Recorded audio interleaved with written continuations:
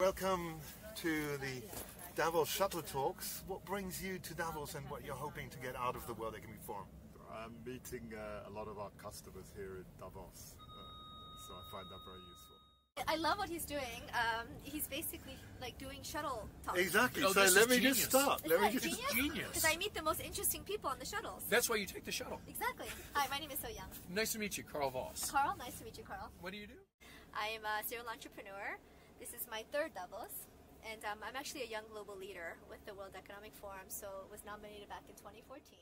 Well, I'm hoping to learn a lot more about some best practices in healthcare, because that's the track that I'm in. But I'm also attending a lot of the general meetings as well, and I just attended a meeting on the economic growth of the U.S. and how the China-U.S. trade deal is going to hopefully spur that growth over the next couple of years. So that's the kind of information that I'm looking to gain.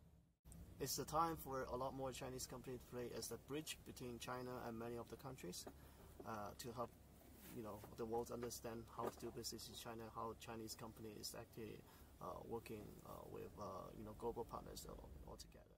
What brings me to Davos? Networking, meeting people like you in a shuttle, but meeting our clients, our investors, bankers, NGOs, talk about climate change, its social impacts, how we can make the world works and feels better.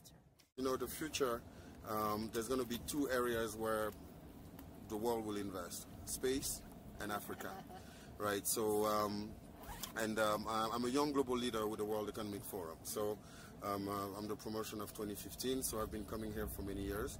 And it's a great opportunity to engage with leaders, to raise awareness on some key topics, but also to mobilize. I was actually once, many years ago, named a young global leader by the World Economic Forum, so I have kind of a bad conscience for never having come here. I'm not young anymore, I'm not that global, but a middle-aged, mediocre follower can do as well. So I'm here.